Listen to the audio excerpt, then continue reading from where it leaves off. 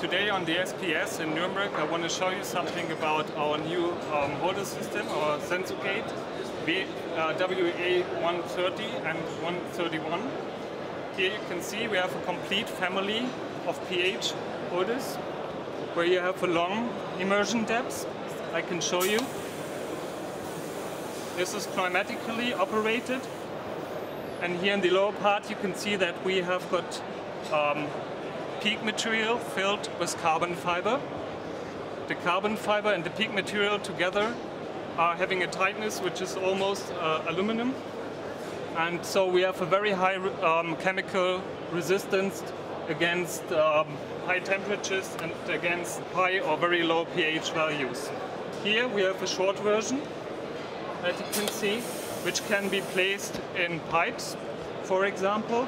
This is a complete stainless steel version with an ingold coupling, and on this side up here we can connect it directly at one point to the Unical 9000 system, which is a fully automatic system and will give you the possibility to fully optimize the calibration or the cleaning of a pH system in place without interrupting the process.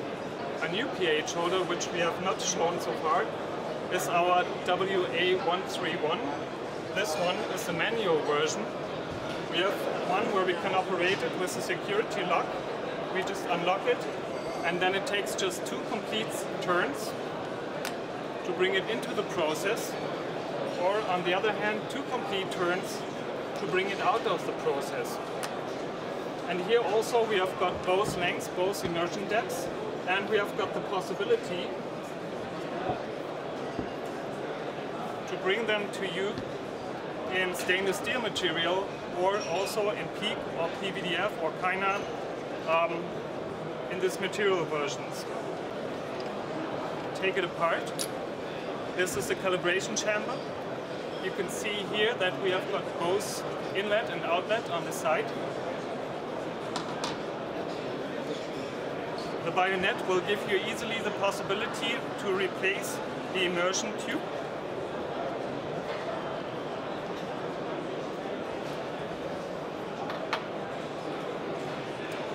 And so now if we connect it in this area,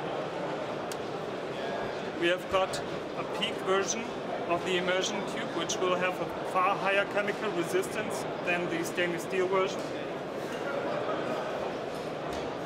And as we are used to at Knick, we also have the calibration chamber, which is also sometimes in contact with the medium in the same material.